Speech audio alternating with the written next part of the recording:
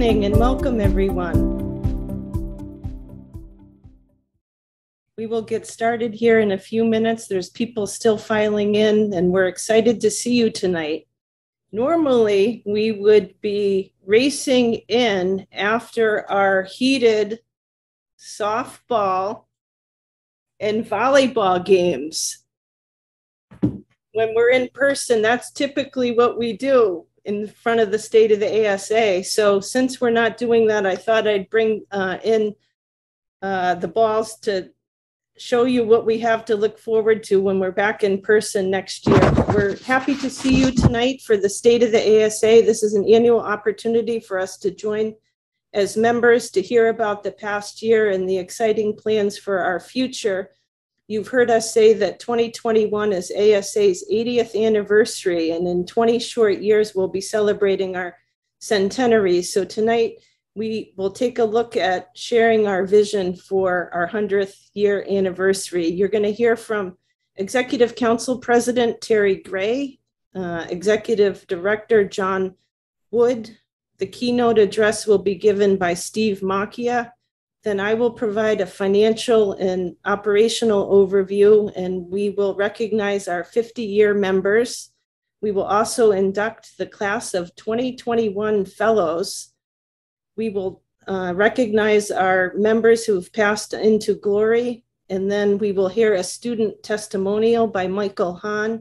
Hannah Eagleson will be presenting our student awards this year and talk about our scholarship fund. And then John will give us a glimpse into what we have to look forward to for the next couple of years for our upcoming annual meetings. So we look forward to being here with you tonight. And for right now, I'm going to turn it over to Terry Gray. Thank you, Vicki. Good evening, everyone. And you can see from the picture slide, that doesn't look like me, but it's coming back soon. Shortly.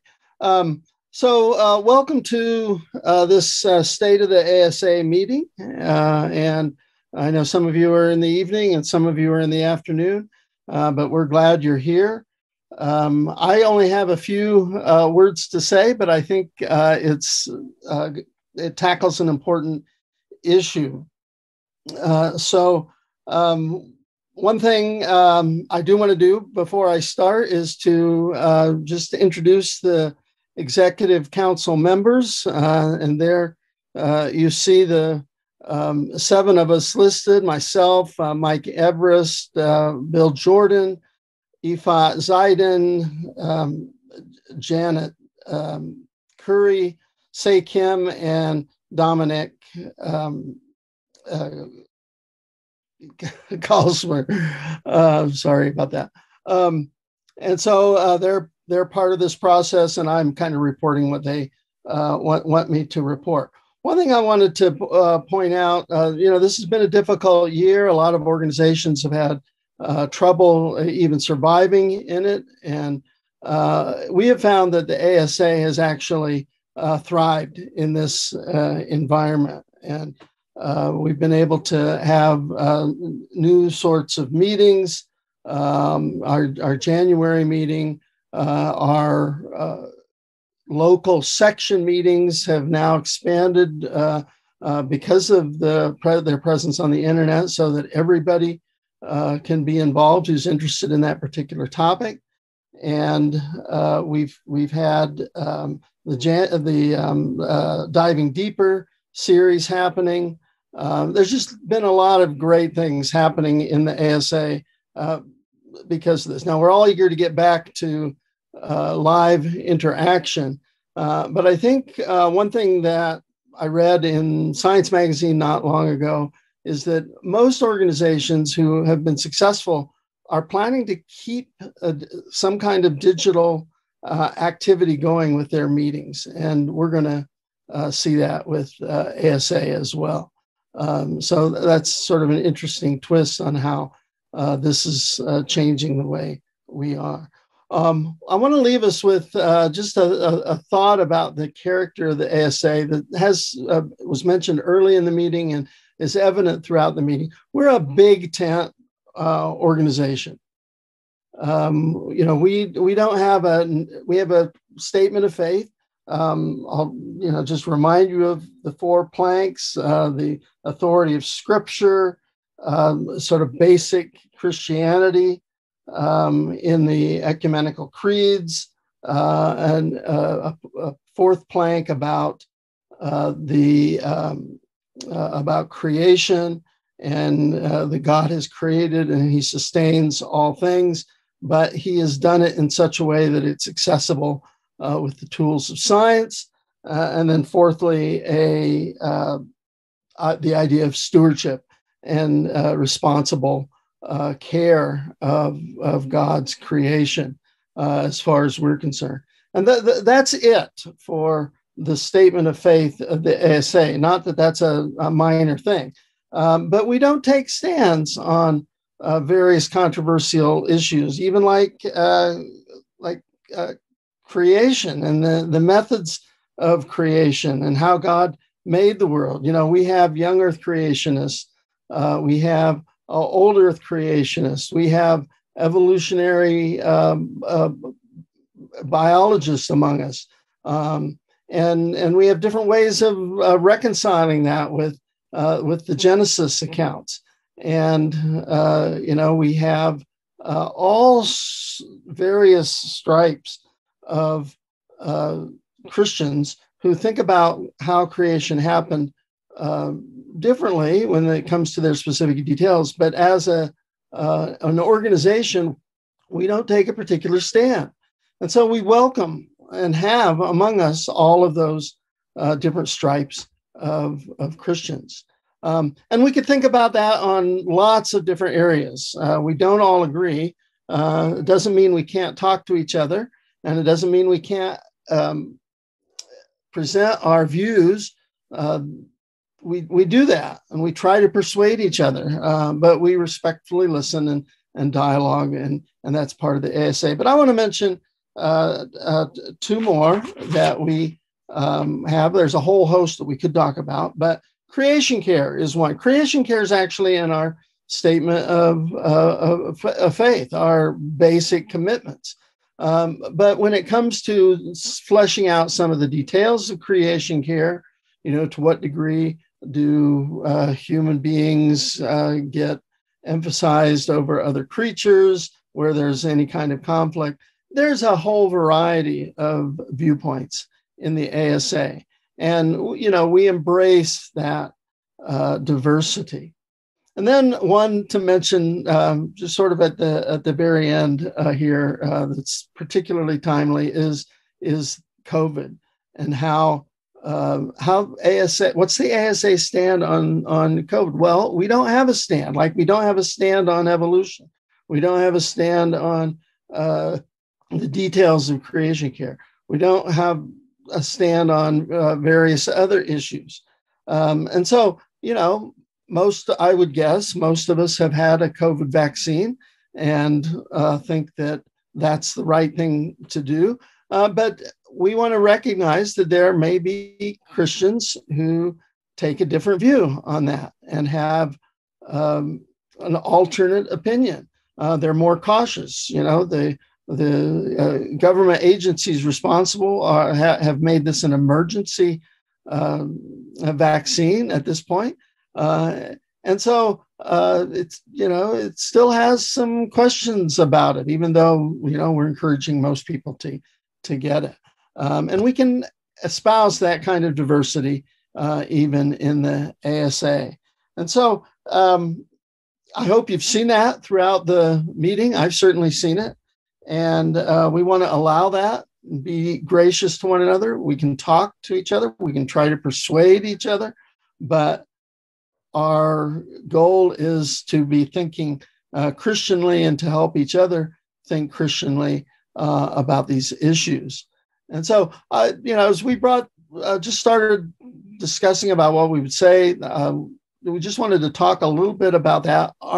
We stand on a very, very common ground of the creeds and these basic ideas. But beyond that, there's a rich diversity in the ASA and among us. And so hopefully you can embrace that our members embrace that, and we can have good, gracious, productive conversations with each other. And now I'm going to stop there and turn it over to John. Thank you, Terry. Really appreciate that. Good evening, everyone. After 18 long months of COVID chaos, I'm happy to second Terry's opinion here that and report to you the state of the ASA this year is excellent. Tonight, we're meeting in this virtual meeting space, and in doing so, we're experiencing one of the most tangible expressions of the robust health of the ASA. Who would have imagined that just 2 short decades ago that we'd actually be engaging our membership in a virtual meeting space right across North America and around the world? If you have never been to an ASA event, a special welcome to this State of the ASA evening. Our tradition as an affiliation is one of meeting in the summer each year for the content that you've seen over the last few days, and then this evening for reports from our leadership, the Executive Council, from Terry, and from the management, the leadership team of the ASA. These meetings are focused on our goals and strategies for achieving our mission and the means in which that happens. So tonight we continue that tradition, but we're also adding several new elements. I think you're going to really enjoy them. We're going to have a plenary speaker, a very interesting one coming up, and some things with partners. You'll see those things coming. So we are celebrating 80 years of excellence in the ASA. That's a remarkable feat for any organization. There are few organizations that can manage that experience of reaching 8 decades. So where have we been in this last few years? The Executive Council this last year in particular has focused on mission and our vision and clarifying that. You're going to hear about that. We've worked on governance on the Executive Council level, and we've worked on activities in management side to build our capacity as an organization. And of course, the council is thinking about leadership going forward in an executive search. There are 3 words that characterize the ASA today: change, clarity, and courage. The ASA at 80 is what is called a very mature nonprofit organization. We note that of all nonprofits that form each year, only about 1 in 10 survive even the first decade. This year, the ASA is celebrating its 80th anniversary, and that's remarkable longevity. Yet with age in any human enterprise can come forgetting and drifting from the founding vision. Tragically, we have seen that happen this year in several evangelical organizations. So mission fidelity, not just longevity, is a concern for our members. Change is a necessity for viability in institutions as well as in people. And health is a good metaphor for life of an institution. The Executive Council, next slide. The Executive Council recently gave a close reading to Mission Drift, the unspoken crisis facing leaders, charities, and churches. This is an award-winning book by Peter Greer and Chris Forrest, successful leaders of nonprofits. And we learn there that there are 2 primary markers of institutional mission drift. Organizations started drifting away from their founding statements and goals as a gospel organization first. That's one marker. And secondly, organizations can fail to thrive. They fail to grow and develop and change. And that's a signal of health in any organization, but it's also clearly for us. We take our children in and we have developmental markers. And if they're not hitting those markers, we begin to ask ourselves, okay, what do we need to do to change? The ASA is a gospel organization, and that is clear. But how so? This might be this might not be the way that we would typically describe ourselves as a gospel organization or certainly not as an evangelistic. That's not our primary expression of being. However, at this meeting, we have seen the power of the gospel at work in the lives of our members, in the testimony of what they do, and what Terry was talking about. We present ourselves as a platform for a diversity of views. I like to think of us as a Galatians 3 kind of organization, that we are not looking for the differences so much in ourselves as we are joining together. You know, this year in phone calls and in emails to our members, the team heard of the vital role that ASA plays in growing in their lives in faith and service. As scholars and as professionals with interest at the intersection of faith and science, we are all engaging and doing the work that God has gifted and called us to do.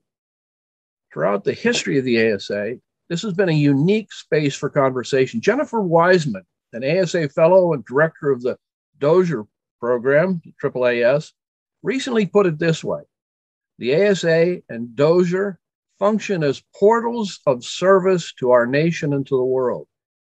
Now, that is a heady definition of an organization that is doing kingdom work. Many people see the faith and science area through the lens of issues, but we actually think it's better to see it through our calling and our vocation, and in particular through the ASA as this kind of social formation. We're an institution existing to nourish the walk in faith vocationally of our members. So let's turn to mission next. This is an expression of it in this slide. Our mission is really clear, and it's unchanging. We examined it carefully. Terry has reiterated it for you. So our mission is clear in terms of integration, in terms of service to the church, in terms of strengthening scholarship, in terms of our fellowship. And we are based in scriptures, looking at both aspects of the biblical revelation and the revelation of God in nature. Council understands that. But while our mission is clear, next slide, it turns out that our vision is changing. Our governance practices, for instance, have been changing. And we're updating them with the bylaws, and we're updating our practices too in the council. We've extended committees, and we involve other members and feed in. So there's a lot of governance practice, and our management is changing. We're changing in the office. So there's an awful lot of the expression of our mission and building of capacity to express that mission that's going on. And finally, we know that our executive leadership too will be changing. I am in an interim executive director role. The council has wisely said we'll retain that title to signal to people, and I like that signal, that this is a transition. So I'm not going to be in here for years and years and years, but we are preparing the ground for the future of the ASA. Next slide. In pursuit of our mission, we're asking 3 questions. And Steve Macchia later this evening will help us in thinking about that. But he came in and helped the council in asking these first questions. Why does the ASA exist? Why are we here? What are we for? Without the ASA, one of our council members asked, what would go missing if ASA disappeared? This is kind of like that television program, right? In the Missing History one on PBS. And you think, roll back and imagine. What if the ASA was not here as a space for these conversations? And of course, the next question, what are we doing next? And that's the next slide. We have to have courage. We have to have courage to lead change. And I applaud the courage of our council and the courage of our team to be willing to adapt and change. And you saw this week and throughout this meeting an expression of just raw courage. I mean, we went into this without ever having done this before, not knowing exactly how things were going to go. And that takes real courage. It takes courage for an organization to apologize when it's wrong. And we navigated that very difficult and continue to do so. And because we are a big tent, because we entertain the most controversial issues within the church, we know that sometimes we just are not going to get it right. And we ask forgiveness when we don't. And we do that as a body and informally, but we also try and do that individually because we want to grow into new ways of being faithful in our mission. And you heard expressions of that new language in the plenary talks and in the contributed papers. People are struggling to get what's the new way of thinking about ourselves in this challenging space we find ourselves in. Next slide. So what's this change look like? Well, there's lots of new member services, and here they are listed, and I've talked about them, and many of you have experienced them. The goal here is in the box. It is supporting our members in their gifting and calling. We've often asked, I've been on council for the last 5 years, and I've been around the ASA for many years, and we ask ourselves, what should we do? That's an expression of our mission. What should we do? And as we've thought about that and talked about it, and in conversations, Vicki and I in particular in our phone calls with partner organizations and affiliates and members, the thing that keeps coming back is, oh, the ASA has really helped me think. They've helped us in thinking about what we do, what God is asking us to do. And this facilitating role seems to be an important piece of what we can do. And of course, we express it in these really interesting interactions, repurposing our plenary speakers in brown baggers, the diving deeper, which takes our perspectives and is just leveraged the power of those scholarly articles to a much larger audience and to a deeper extent. We've added a career center. If you haven't seen that, we did a soft launch with it. And if you haven't been there, we have members who've discovered this career center and are populating it. If you're an employer and you want a talented Christian working with you, put an ad in our career center. If you're looking for a place, come on into the career center. The more we use it, the more it will develop. Think of it as a kind of ASA AI approach, right? Use this career center more and it's going to get more and more powerful. And then Terry mentioned the local chapters, our capacity to support them, and finally these virtual meetings. Next. So it looks like an expanded team capacity. You've seen Mark. Here's the wizard behind the screen. I mean, he's a main tech guy, but it's the entire team. We've been growing what we call a cross-functional team, working at different things and different. We all have our specialties, and we all cooperate together. And we're looking for a communication specialist. So there's a space. Become part of our team. Next. So the other piece that you may have seen, local chapters, it's kind of a three-part model of our service model. How do we serve our members? We do it through the annual meetings, but we do it through local chapters. We built that out. We're working with our affiliates. Affiliates are a professional association. So it is the Christian Women in Science around an identity group, the Christian engineers, the Christians and geologists, and we have others that are not as well developed, but are in the process of forming. So affiliates to give that focus. And then finally, our active partnerships. And you've seen that on display this afternoon with InterVarsity and the marvelous Emerging Scholars Network. And you saw it through the entire weekend with the Henry Center. But we have others that happen throughout the year. And we're developing more of these partnership relationships so that we can leverage what others are doing for the benefit of our members. Next slide. So now is the future. We're in, what will the ASA centenary look like? How are we serving our members with the gift of scientia, knowledge, for the body of Christ, for the common good? Well, we're going to find out about that shortly. Next slide. I think that, by Steve Macchia. And I'm going to introduce Steve next.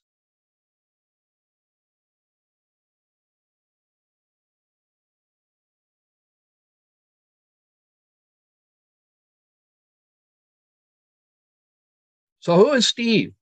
Steve Macchia. Let me tell you about the Reverend Dr. Stephen Macchia. He has a pastor's heart, he has a leader's keen eye, and he is has gifted managers and managerial skilled hands. This is a rare combination. It is so necessary for leading successful faith-based nonprofit enterprises today. And Steve is the founder and president, as you know, of Leadership Transformations Incorporated. Steve, I love that name. It means that you don't just aspire to make change, but you have organized yourself and you emphasize your business model to make it happen in the lives of your clients and your partners and in your team. Leadership Transformations, Inc. That's a great name. Steve is a facilitator. He's a ministry mentor. He's a spiritual director. He's written 15 books, 2 of which the ASA leadership team have studied and are applying. He has been on numerous boards, including the executive board of the National Association of Evangelicals. He writes in Church Executive magazine. He teaches in the Doctor of Ministry program at Gordon Conwell Seminary on spiritual replenishment. He's really interested in soul care. There's much more to say about Steve, but you know enough to know that last January, this is why the Executive Council invited him to our board retreat to help us focus on mission. And in March, Steve facilitated a day-long retreat with our team. We were working through his book, Becoming a Healthy Team. Nearly all of us at the ASA experience working teams, and we have a God-given desire to flourish in the place where we have been called and gifted. Throughout this COVID chaos, Steve has become a wise counselor for our leadership team. Vicki and I really appreciate his insights. Tonight, we've asked Steve to speak to us on flourishing and the mission of the ASA. We think there are lessons to be learned as Steve comes to speak to us about the ASA 80 years young. Steve, welcome.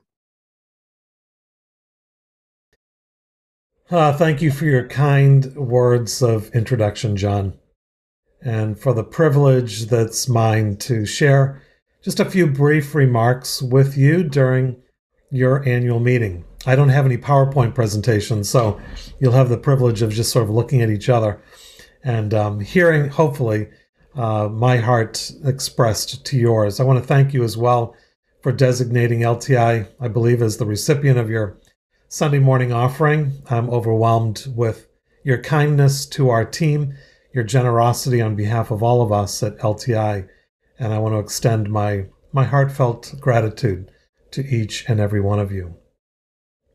I'm new to the ASA. I barely passed biology, chemistry, and physics in high school, so you'll have to forgive me for that. And instead, I went into the social sciences, if you will, the fields of education and ministry in college and seminary instead.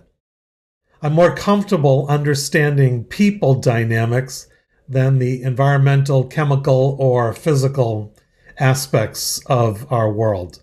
But I've got nothing but the highest regard for those who are in the scientific community and who help us understand the why and how of so much of our natural world. My wife and I just returned from 2 weeks in Alaska, where the creative order was on full display, and where I learned about fjords and glaciers and wildlife while enjoying the best salmon and halibut I think I've ever eaten. Over the past year or so, as I've gotten to know the ASA, I've been deeply impressed by the staff and the board teams who lead you all so well. I have to say a huge shout out to John Wood and Vicki Best in particular. These two are absolutely amazing people. Over the past 18 years, LTI has worked with hundreds of organizations like the ASA, all across the country and in other parts of the world, from the Salvation Army to local churches, denominational networks, parachurch ministries, schools, seminaries, and even Christian-led businesses. So what we love seeing are Christian organizations like the ASA come alive in Christ, strengthen their teams, and serve others with relational vibrancy, leadership creativity, and spiritual depth. And I've seen some of this firsthand, and I rejoice with you on your 80th birthday. Now, as a social scientist, I can tell you there are healthy 80-year-olds and there are unhealthy 80-year-olds. And I don't mean simply their physical capabilities. I know several 80-year-olds. Some are still very, very young at heart. They're vibrant, they're joyful, they're full of life. They pour themselves into the next generation. And there are others, frankly, who are, well, old. Old-fashioned, old-schooled, old-minded, and simply old.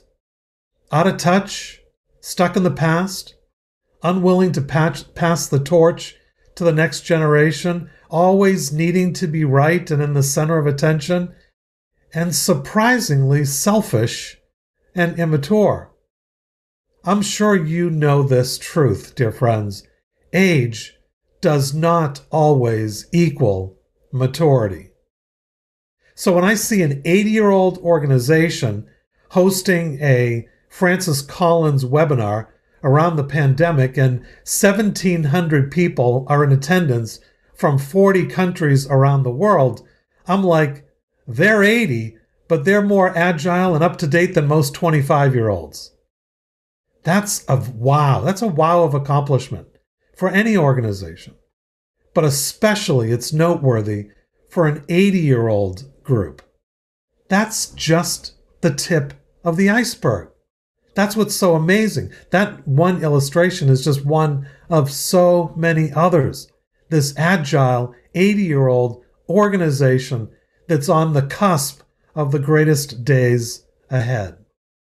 You've taken on many innovative initiatives recently.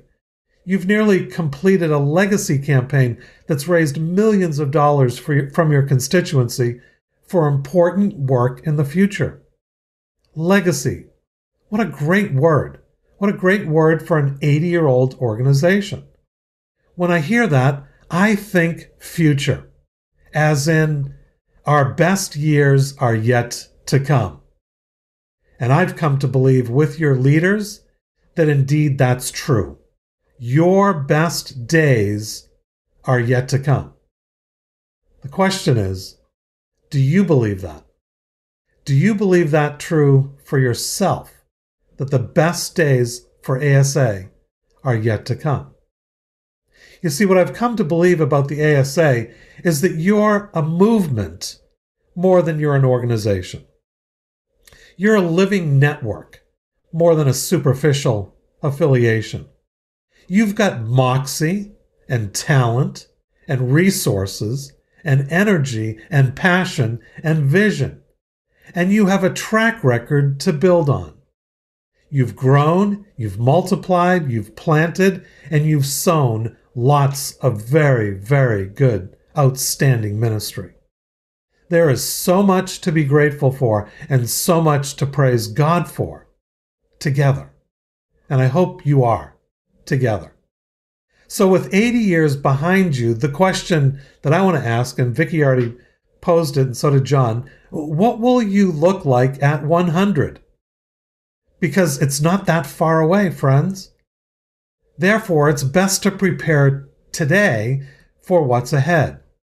Discerning together the way forward is indeed the journey that you must take together.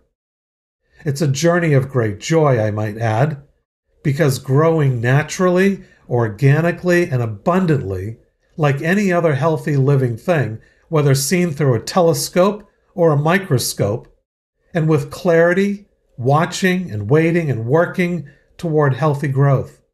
That's the change, that's the charge for now and for the future. And John's already outlined what those big words are. That's what you're charged to do today for the sake of your future.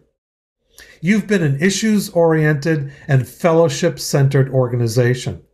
Your personal, professional life has been enhanced significantly. You're scientists and academicians and practitioners, and you're often feeling quite lonely out there as a Christ follower. But you've seen ASA as a community of like-minded, faith-based leaders, and you feel very much at home here at ASA. That's fabulous. Don't lose the joy of companionship, camaraderie, and professional banter. It is so good for the soul of ASA, and it strengthens your witness indeed. I find it interesting as well that Jesus was a scientist of sorts, a bit more inclined toward the miraculous as the all-knowing Messiah, but he was also incredibly aware of how healthy growth happens in this world and among his people. He'd be a great ASA member, right?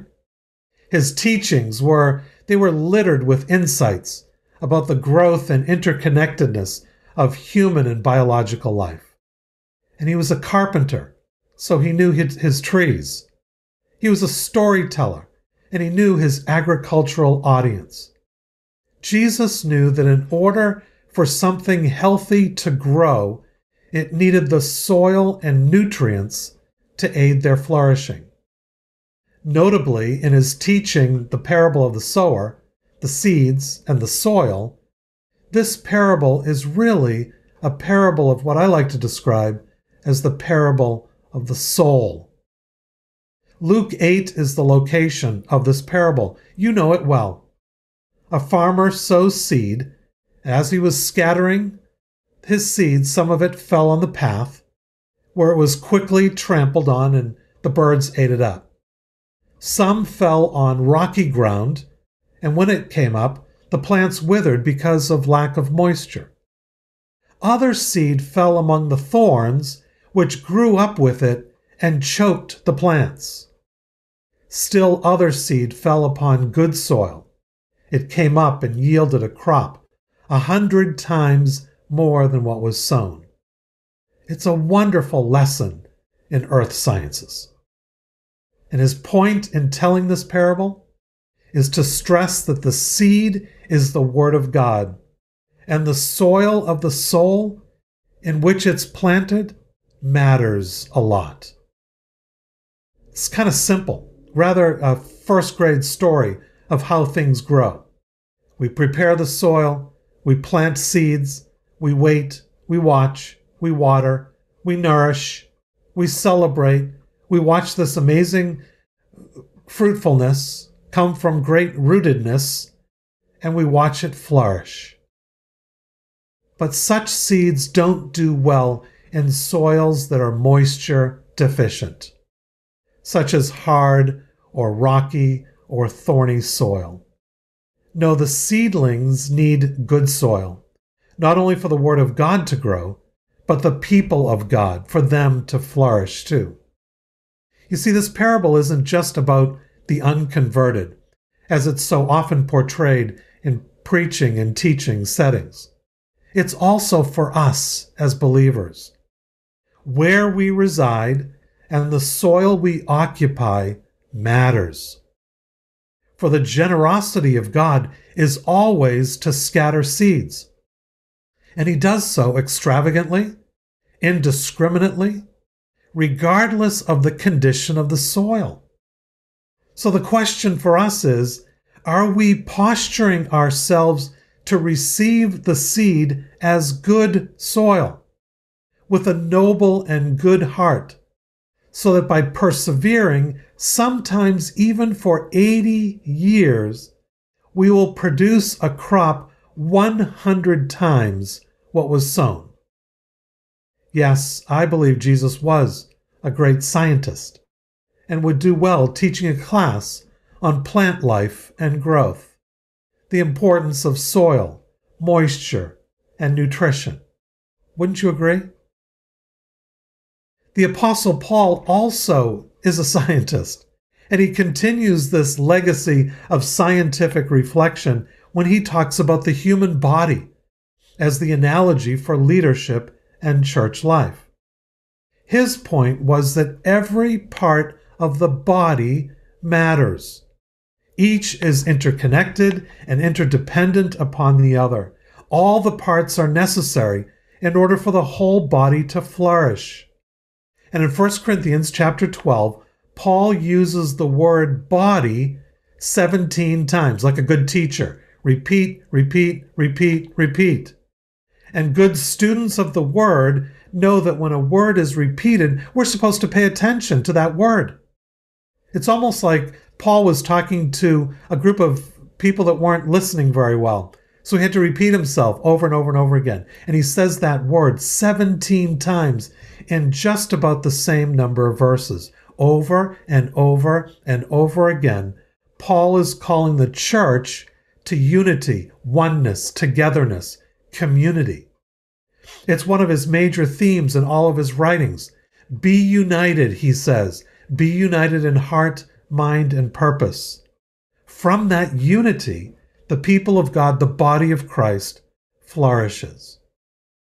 So there you have it, Jesus and Paul. And frankly, every one of the New Testament authors, they knew that the point of the gospel was all about the heart and the soul. The good soil of the soul and the unified health of the souls of each member of the body. Because it's the inner life of the leader and the learner that matters the most. The core of your vitality, individually and collectively, and the center of the universe, the epicenter of our flourishing, is the soul.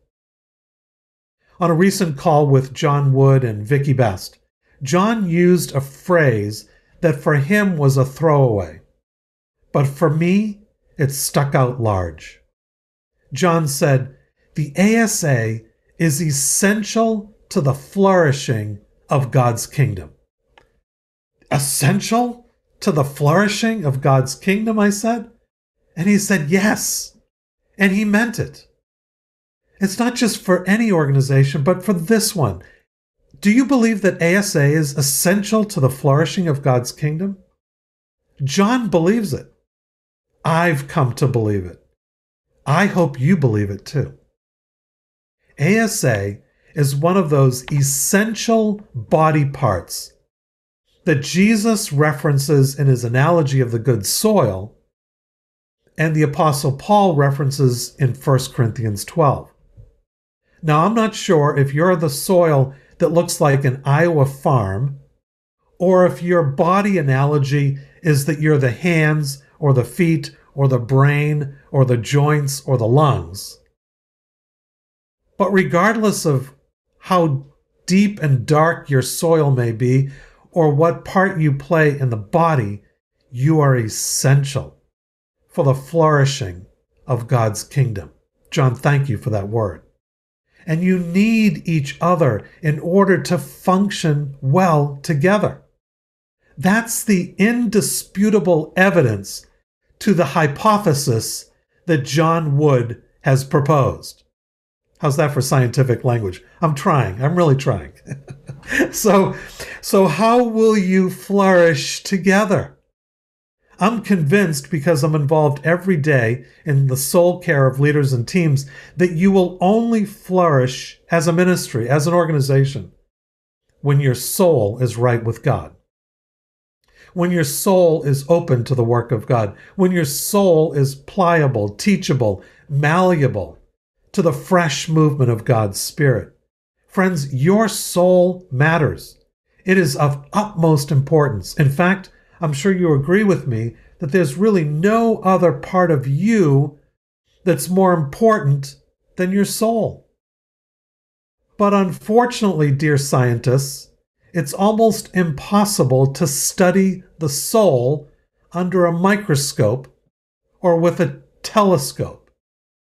Instead, you need a stethoscope. With the soul at the center, we can then consider the structures and people that support the health of the soul, the strategy for enhancing our shared efforts and work, the stewardship to build upon as we fulfill our communal efforts as the ASA, and in the service we offer to others in Jesus' name. Yes, the soul is essential for flourishing if the ASA is to be an essential part of that flourishing. So your soul, my soul, your brother and sister next to you at work and in support of your efforts as scientists who are blending faith with your endeavors, their soul and your soul matter to God, to one another, and to the ASA of the future. So tonight I challenge you to prioritize your own soul. Keep it in good soil. Put that at the top of your daily priority list. And help those you serve with to do likewise, as your brothers and sisters in Jesus, members of the living body of Christ. Then, from that place of heart and soul flourishing, go forth to learn and teach and write and research and rub shoulders and discover new insights together as a movement, a network, a community known as the ASA. You see, the ASA over the years has been written about, and publicly shared over and over and over again. You have more life-giving stories and testimonies than Carter's has pills. You were once lonely, faith-based scientists, but now you are known, loved, admired, and appreciated as a result of your ASA connections. You were once the lone voice for the scientific method in your local church, but then you found your home in ASA, and as a result, your local church has become a more friendly place to habitate. You found your safe place here at the ASA, and I know you're grateful beyond words. And your work has flourished in your particular setting. That's your story 100-fold as a result of good soil for the seeds to grow in. And that is what we praise God for tonight. We praise God for your story. Your story, dear scientists, brothers and sisters in Christ, your stories that have flourished and have seen a new day, a new era, a new experience, a new heritage, a new legacy, because of the years that you have been faithful, 80 years of faithful service, upon which you will lead the future generation of scientists who are seeking to blend their faith with their scientific minds and hearts blended together. But without a soul, you will die. Without a soul, you will do nothing, because you'll just be a bunch of talking heads talking about issues of the day, but having nothing different about you than scientific expression X, Y, or Z elsewhere. What sets you apart is your Christian commitment, your courage, your convictions, and they matter, and they are fed by the soul, the place that God is doing His new and renewing and ever-present work in. So tonight I want to encourage you and exhort you. First, the encouragement. I want to encourage you to carry on the legacy of the first 80 years with the certain hope that your best days are yet ahead of you. I want to say that again. I want to encourage you all to believe that the best days for the ASA are ahead of you. That's leadership. That's leadership. And that's why you're here at this annual meeting, because you care about the leadership of the ASA. If you care about leadership and you are a leader, then you need to know and recognize and appreciate that the best days are yet ahead. I'm now in my 60s. I'm having a hard time believing that, because I remember the glory days. I remember the glory days of church. I remember the glory days of this and the glory days of that. And I relish those glory days. But guess what? The best is yet to come, because the next generation needs the best of us to be given over to them, so that they experience the best of the ASA in the future. So I want to encourage you, hold fast to the promises of God. Love one another in spite of your differences. Don't become like another organization that gets split and angry and frustrated at each other because we have differences. No, you know you have differences. Celebrate those differences and do so in a loving, kind, grace-filled way. Believe God as a community for a promising future. And beginning tonight, know that He who began a good work in you will complete it until the day of Christ Jesus. That's yet to come. So you stand on solid ground. You have good soil. You have the seed of the sower to plant and grow for today and into the future. So lean on the promises of God, planted in good soil for the glory of God and the flourishing of the kingdom of God. That's my encouragement, now my exhortation. I want to exhort you to care for your own soul and come alongside one another and help each other stay strong in the Lord, to serve God together within the scientific community and beyond, united as one in the body of Christ, even in spite of your differences. Make soul care your number one priority every single day of your life. And I guarantee, your walk with God and your work together at ASA will be significantly enhanced as you do so. Be in the Word, pray, reflect, slow down, Sabbath, be renewed from the inside out. Our shared wisdom and maturity will only be healthy and spot on in the discernment that we practice if we do so by preferring God each and every day. So I exhort you to hold hands and stick together, one in Christ, for the flourishing of the kingdom of God.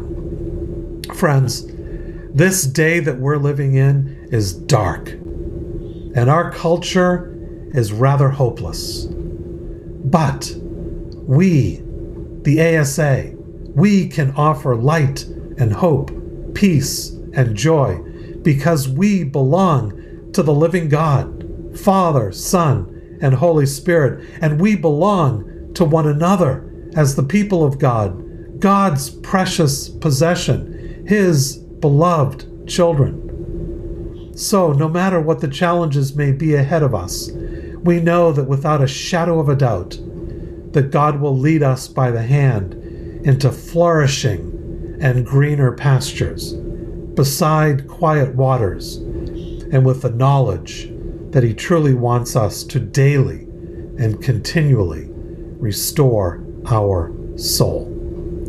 May it be so, ASA, now and into the future. Let's pray that God, in His infinite and matchless wisdom and love, will protect, preserve, and provide for the ASA in every way needed in order to stay essential to the flourishing of the kingdom of God today and into the future, as 80-year-old organization and in anticipation of becoming a 100-year organization. May it be so in each of your hearts and lives, and may it be so collectively as this amazing network of people who are blending the sciences and our faith together for the glory of God. So, Father, may it be so. May every one of these members of the ASA, may they believe together in you and your hand of blessing upon them, how you have directed their steps and provided for their needs for these 80 years, and how you will continue to do so in the future. Help them by your grace to be receivable soil, so that the seed of your word can come in and take root and grow 100-fold. And may they be the body of Christ, one member attached to another, all for the glory of Jesus and all for the building up of His kingdom. May it be so. May it be so. and we will give you all the honor, all the glory, and all the praise. Father, Son, and Holy Spirit. Amen.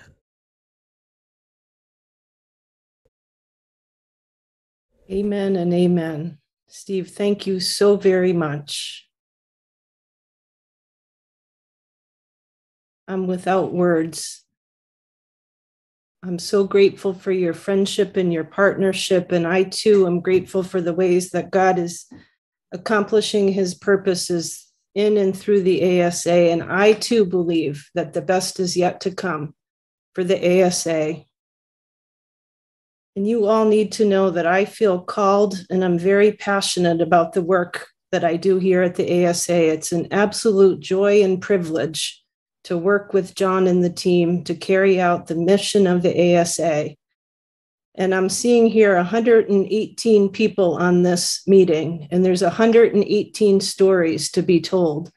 And as I travel the country in North America, visiting with each and every one of you, it is an absolute privilege to hear your story and to hear how the ASA has meant to you and how you learned about the ASA and what it has meant to you over the years. So again, Steve, thank you very much for being here with us. And we appreciate all that you've said and all that you've done for us. We're very grateful. I am going to now shift gears and give a financial and operational overview. And thinking about the last year, there's many, many highlights to talk about. Terry talked about the fact that we're not only surviving, but we are thriving in the midst of COVID. We quickly pivoted and repositioned our business model. We were able to attain a PPP loan. We balanced our budget with a modest surplus. We exceeded our fundraising goals. We enhanced member services. We've had great staff team building with Steve and strategic planning conversations with the council. You've heard John talk about the successful online programming. We have continued excellence in our journal and God and Nature. We've developed a planned giving program, and we are in conversation about legacy giving and the growth of our endowment fund. So much to be thankful for. And God, in his providence, has thrust us into this new normal. The team, as you have all witnessed this weekend, have become Zoom experts. If only we had the foresight to invest in Zoom stock a year and a half ago, all our financial problems would be solved. Many of you may be familiar with Andy Crouch and Company's article called Leading Through the Blizzard. And in that article, they talked about whether this COVID chaos would be a winter storm, a blizzard, or an ice age. And we're all very obvious that it's an ice age. And we have managed to navigate the COVID chaos in ways that we would have never thought or imagined. Thanks be to God. Many ASA-sponsored online events. We have served over 3,000 people worldwide over the last year in these events that John has already talked about, the Summer Something series, the brown bag lunches, the diving deeper discussions, our member assemblies, and the winter symposium with Francis Collins. And like Steve mentioned, we had about 2,000 people from all over the world in that winter symposium, and many hits on YouTube as well. So again, something we could have never thought or imagined has worked out for his good. In terms of our member services, John talked about the 500 member calls that we made during COVID. Again, an intentional way to engage with our members. The chapters are going great guns under Dana's leadership. I'll talk a little bit more about that in a few minutes. Our affiliates are all strong, and we've got a renewed relationship with CSCA. Our CWIS affiliate group has an amazing leadership team and is revitalized and really thriving. We have some events planned over the next few months, so be on the lookout for those.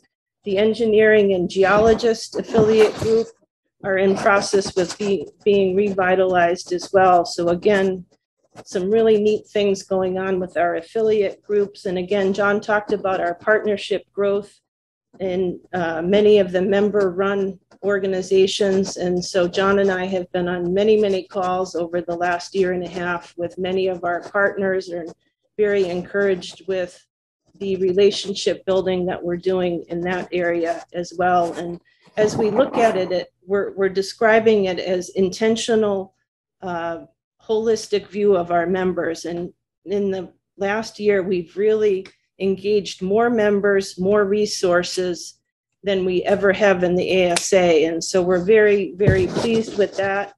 In terms of the local chapters, we have 35 chapters, or 36 chapters now across North America, 25 in the US and 11 in Canada. We have 4 student chapters going strong, and you will hear in a minute from Michael Hahn, one of the leaders of the Gordon student chapter.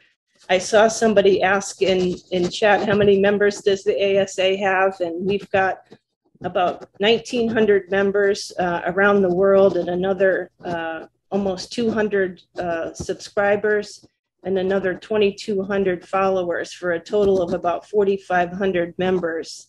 And again, the chapters are really going strong, and we've had about 52 virtual meetings in 2020 and another 33 in 2021 so far. Again, it's a new opportunity for chapters, and what's been neat about it is several of the chapters have partnered together to host events.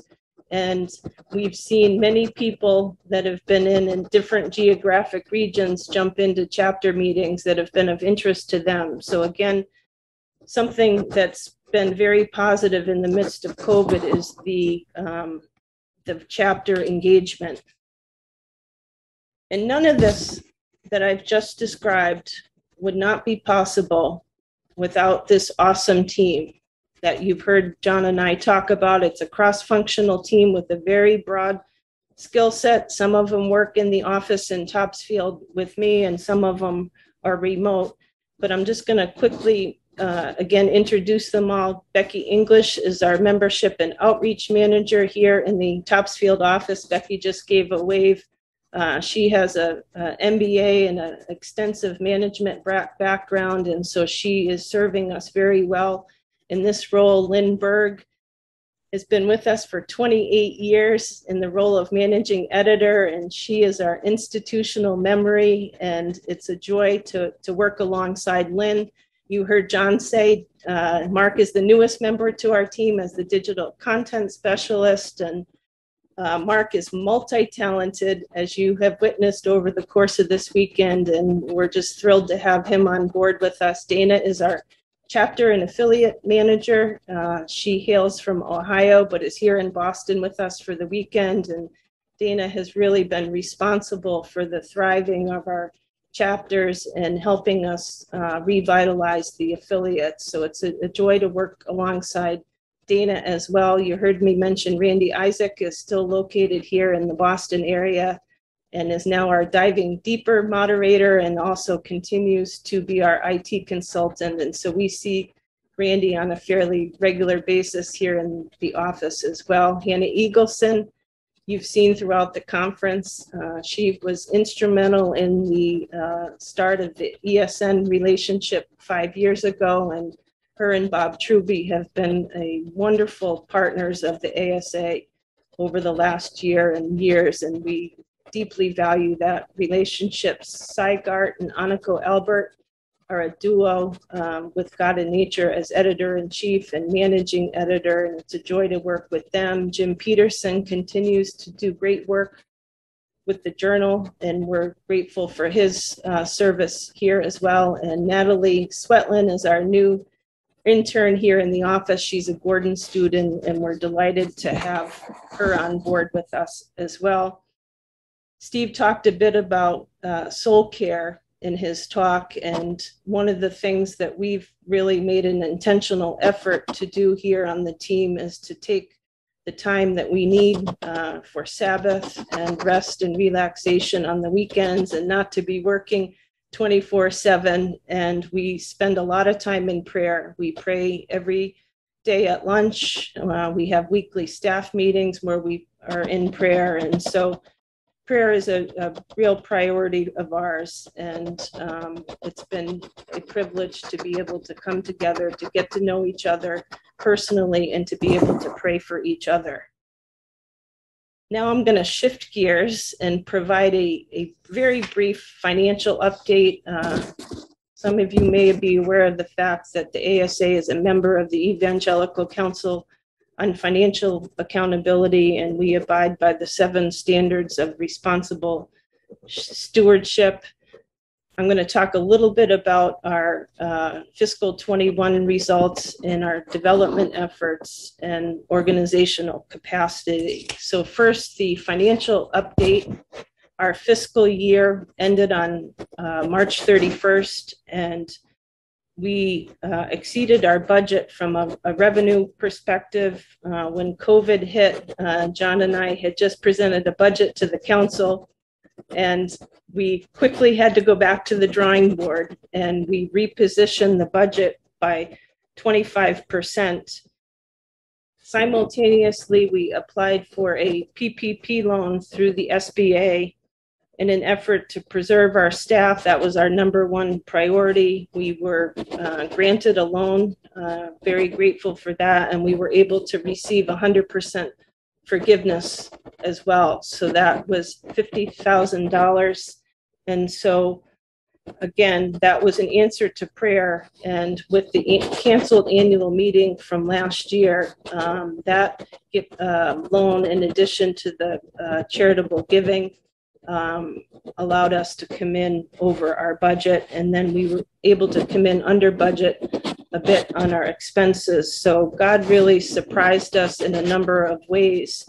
And we were able to end the year with a modest surplus and bring that forward into fiscal 22. I'm going to move to the next slide now, Becky. So just taking a look at the development efforts. And again, what I just mentioned to you in terms of the revenue exceeding the budget was primarily due to the fundraising efforts and us exceeding our fundraising goals, thanks to the generous giving of you, our members, and our supporters. We were able to also implement a planned giving program over the last couple of years, and we've received several planned gifts into the planned giving program, which has really been wonderful. And so the annual fund total was $251. And additionally, we took in an additional $25,000 for the endowment fund and some other designated giving, so that our total giving for the year was $295,000. We had 65 new donors over the course of the year, and our participation rates, you can see at that bottom chart, were much higher than they were the year before. So again, we are grateful for the generous giving on the part of all of you. I just want to spend a quick moment to chat a bit about the endowment fund and our plans for that. You heard Steve talk a bit about the endowment fund. And so we're right now in the silent phase of a campaign that we will go public with next summer. And we're receiving gifts and pledges toward the endowment, because part of our strategy to move the organization forward and build our business model is to grow the endowment, because the council feels strongly that this will bring fiscal stability and financial sustainability.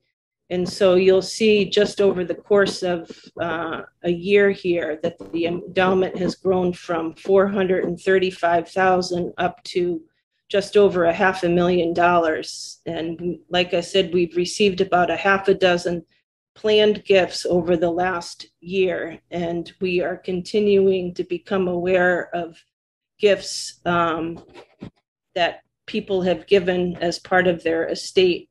And so very thankful for that, and really appreciate your generosity in giving to the ASA. in terms of your resources of time, talent, and treasure. So thank you very much for that. And now I have the distinct honor and privilege of presenting the 50-year certificates to 6 longstanding members of the ASA.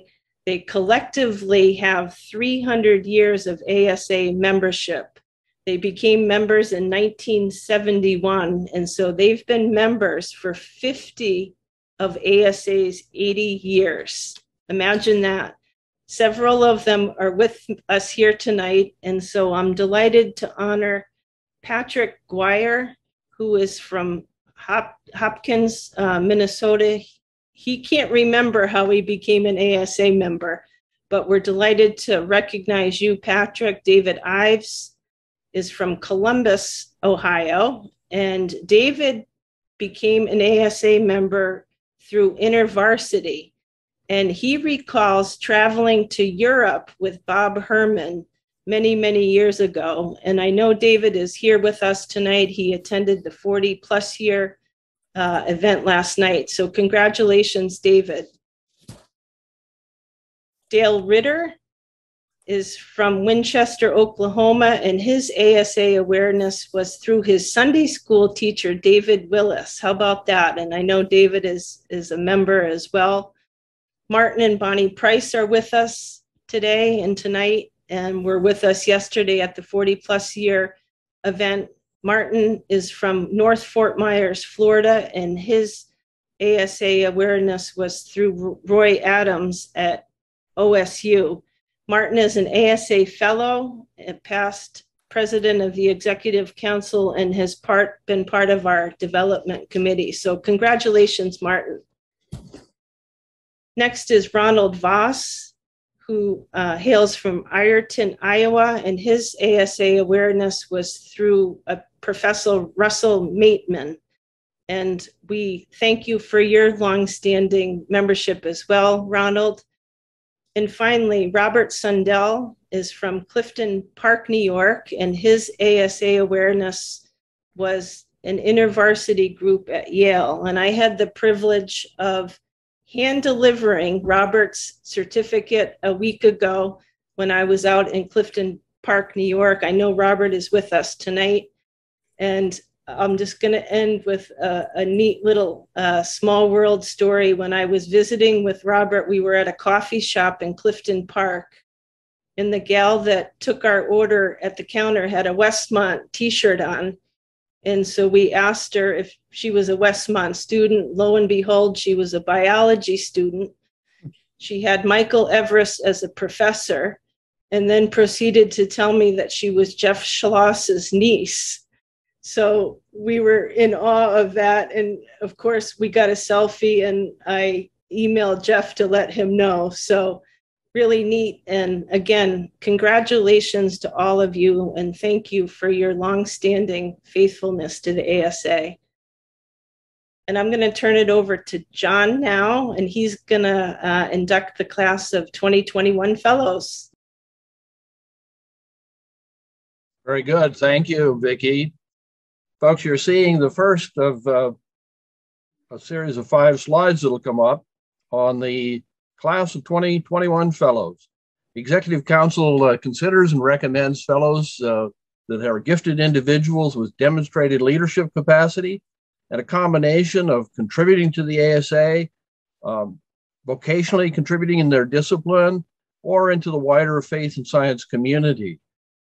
We have nearly 200 fellows in the ASA out of our membership, and tonight I'm just going to mention a word or two for each of them as we go by. You can see their titles there, and the details for them will be in the fall edition of the newsletter, and you can read more completely about what they have done. And we'll start here. Chris Bargar is a CSEA speaker and up in Montreal and has spoken across the country and at local chapters.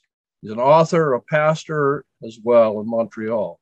Mike Beidler from Washington, D.C., a local chapter leader and the leader of the team that's planning our meeting in Washington, D.C. in a couple of years, and he's on the ASA Finance Committee. Hank Bessman is an ASA author and perspectives and has contributed presentations on our meetings. He is an emeritus professor and was a senior administrator and vice president, mentor of many students and program builder. Wayne Dawson is a researcher in physics, an ASA contributor, and book reviews and other ways in the ASA. Danila Diedrichs is ASA meeting co-chair in our successful Wheaton meeting. Appreciate that, Danila. And it's published in the Perspectives. Vicki Eggman is an ASA workshop leader, has been active in there, developing our local student chapter, and important. Dillard Ferris is an emeritus professor of physics at Wheaton and is extended work in the ASA at the national and at the chapter participant level, and emeritus leader. And Stephen Freeland. And Stephen is a leader in biological sciences education and has been an ASA conference presenter at the local DC chapter. Appreciate his work. Joel Green is I think, Becky, next slide, right? It's so small on my screen, I can't tell. A New Testament scholar, been an ASA author, a reviewer in the plenary sessions. Matthias Hodge is a chemistry educator, laboratory learning leader, and in her institution, and active in the CWIS, the Christian Women in Science, and has been at ASA meetings. Charles Hunt is a leader of the Northern California chapter that's being reinvigorated. He's active in mentorship development with students for the ASA and for potential members in the future. Deborah Schwinn is one of, you may not know this about the ASA, but she's one of 3 university presidents that belong to the ASA. And she has been active in CWIS and in writing. Josh, next slide, please. And Josh Swamidas is known to many of us at this meeting in particular. He's a leader in the genomic medicine area, an author of Genealogical Adam and Eve, ASA presenter and the founder of Peaceful Science. Michael Tennyson is a senior administrator. He's an author in Perspectives and an ASA presenter along the way. And finally, Peter Walhout, professor of physical chemistry at Wheaton and local chapter active. And so this is your class of 2021 fellows, and we are so proud of them. They will have a reception, and I know some of them have friends that are going to be with us tonight. Will be at the reception right after this meeting.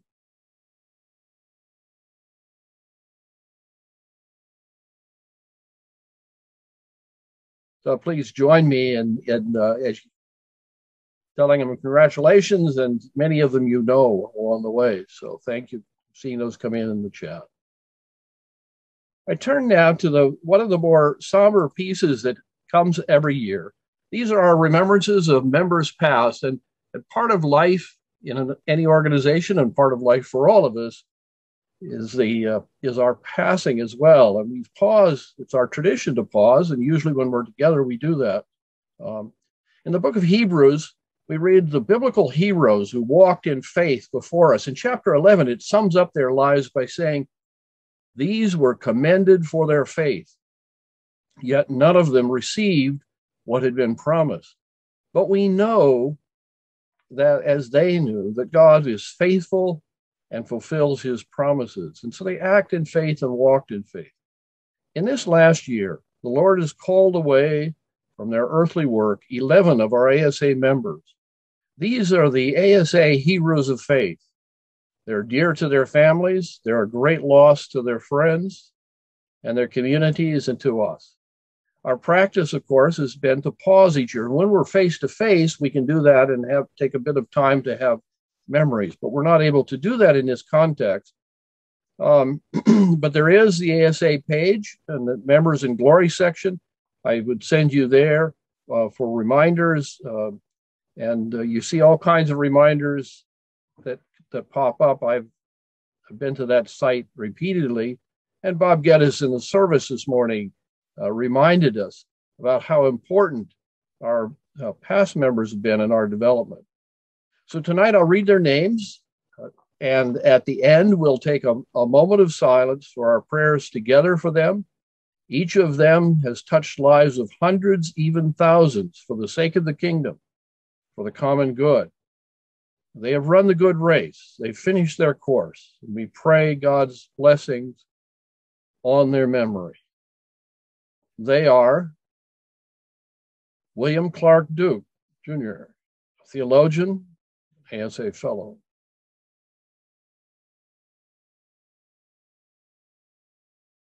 Jennifer Hampton, a professor, Department of Physics at Hope College. And I will say an unexpected passing in her case. Edward Huff, professor, agricultural engineering. Frank Matthews.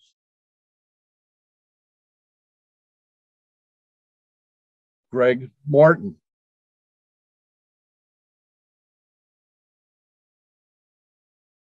Stanley Parmenter.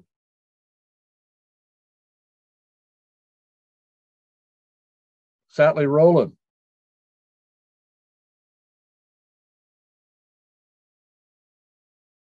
David Seaman. Albert Smith. Arthur Tuggy, a missionary, church planter in the Philippines, and Gordon Van Wielen, former president of Hope. Let us take a moment to read this scripture, to reflect, and thank God for their lives and contributions.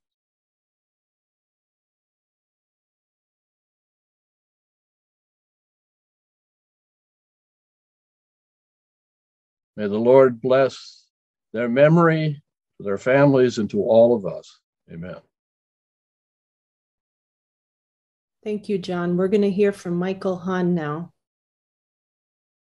Hello, everyone. My name is Michael Hahn. I'm a recent Gordon graduate, but I first discovered the ASA during the process of writing an extremely difficult essay for an ecology course that I had taken at Gordon College. The criteria for the essay included difficult to grasp topics regarding science and faith, like the age of the earth, evolution, and the interpretation of Genesis 1.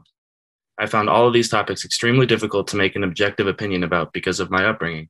I was raised in a church that was not keen on accepting science and was taught in a school that was not keen on accepting religion.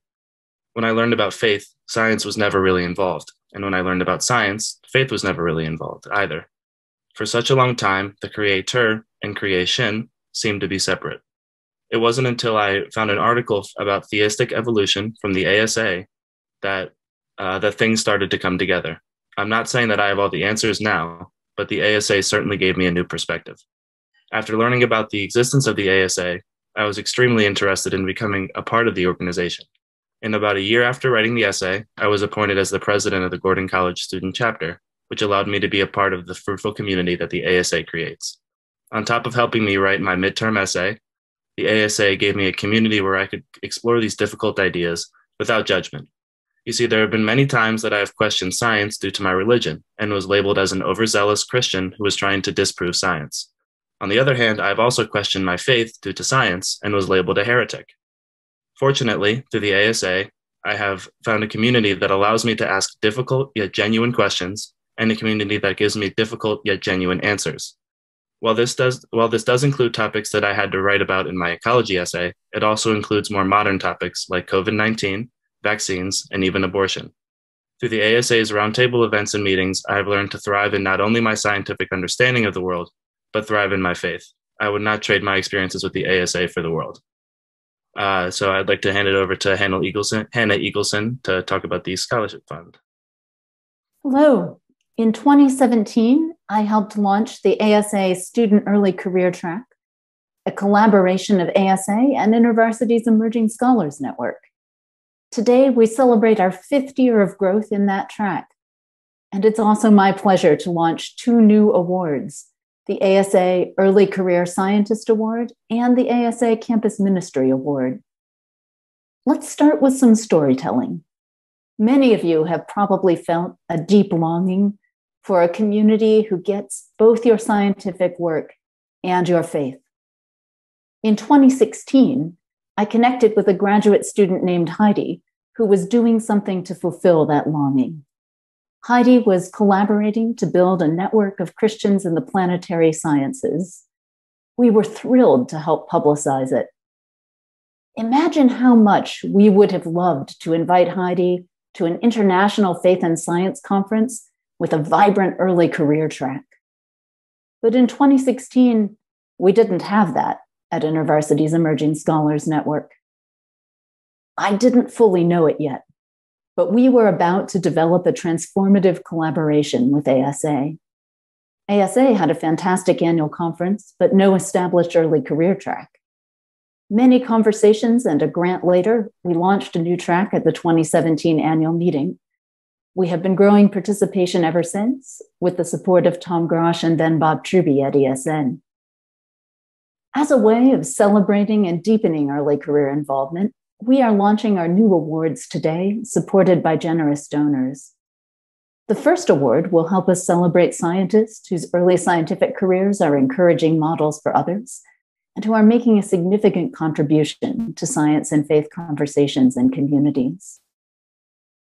Remember Heidi, the graduate student I mentioned? In 2019, she came to the ASA Early Career event as Dr. Heidi Fuqua-Haviland. In 2020, Heidi went on to lead an ASA online early career track discussion group, and one of the participants was about to move to Heidi's city. Heidi was able to connect with that person and welcome them to the area as a colleague in the same field. Today, we celebrate Heidi's contributions. A few highlights. Her professional roles so far have included Northrop Grumman Aerospace Systems, Louisiana State University, and now NASA's Marshall Space Flight Center. Heidi is currently working on 3 NASA missions, and the Group for Christians in the Planetary Sciences she helped start now has 32 members. So please join me in sharing your congratulations with Heidi in the chat function. As you share, we are also launching a Campus Ministry Award today. Many of you have experienced firsthand what a difference it makes to connect with a campus minister who cares about science.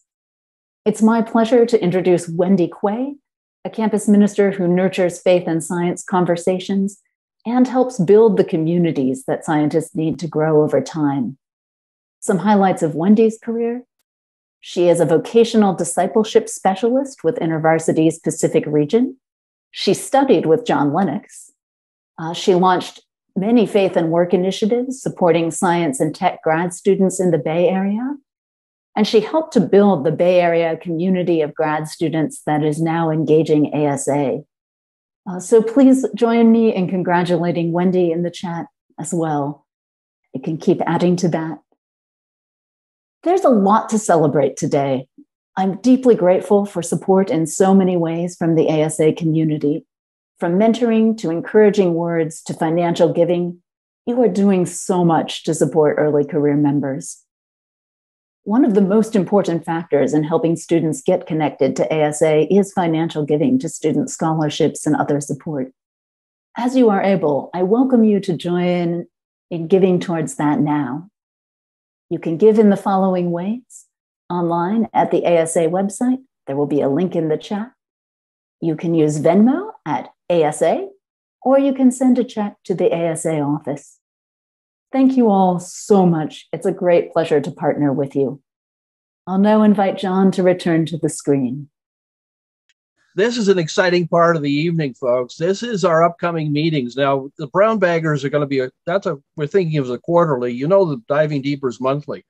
But something you might not recognize so much is we have quarterly prayer committee meetings.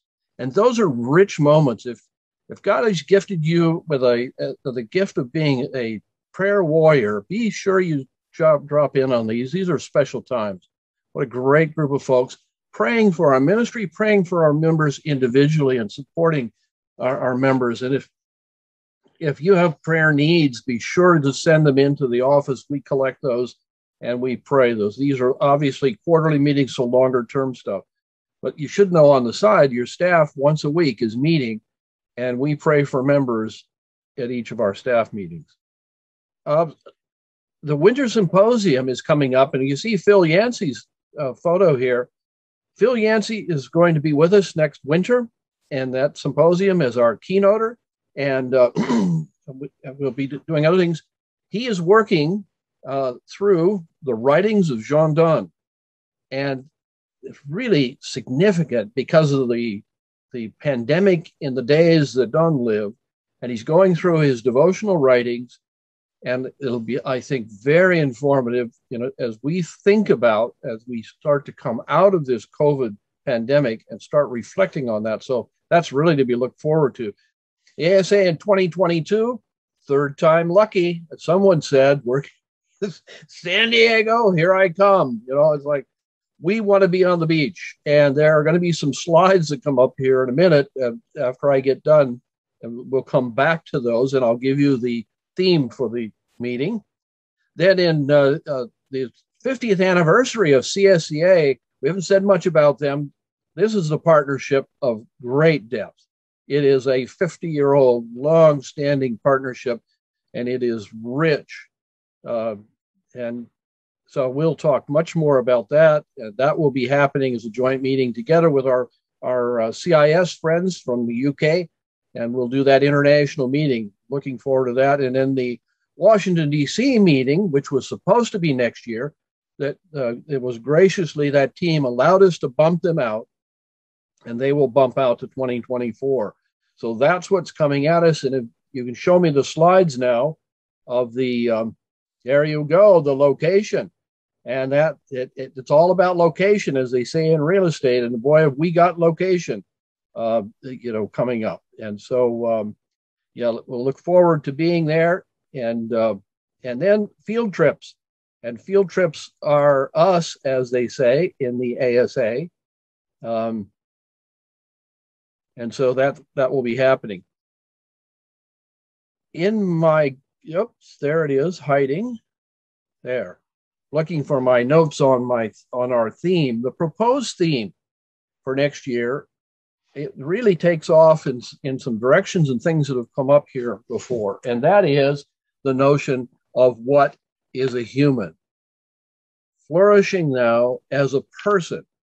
So the intention here is to turn to the social sciences in particular and to bring out the notion of flourishing.